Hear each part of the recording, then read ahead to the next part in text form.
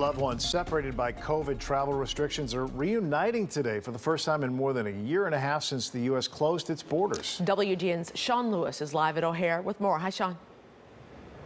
Hi there to you, Micah. It's not only the passengers, but the airlines that are happy about today's news. In fact, the U.S. Commerce Secretary was in town today saying that this one move by the federal government will help the economy.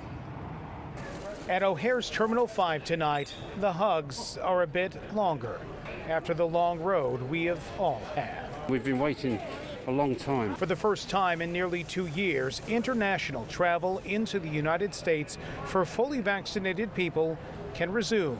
It's been so difficult the past couple of years for everyone. Amir Hidari's partner is coming in from Paris. Prior visits have been highly scrutinized, as non-essential international travel during the pandemic was highly restricted. But it's been very difficult. You have to have special visa, special COVID visa.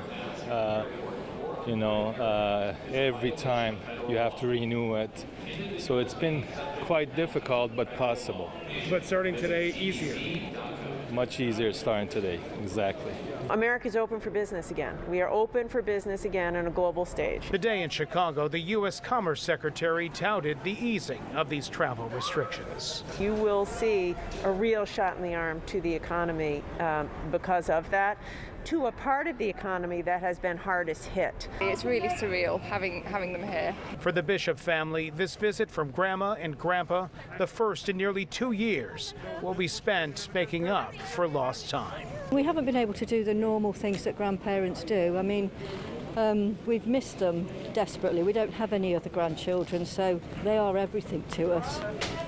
It's been very difficult.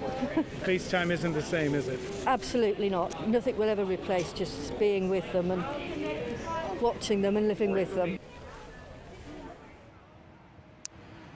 Those kids were very happy to see Grandpa and Grandma today. You know, the U.S. has approved 9 different vaccines for those international travelers coming into the U.S. to have. You must be fully vaccinated. There's also a testing requirement needed. We have all of that information up for you right now at WGNTV.com.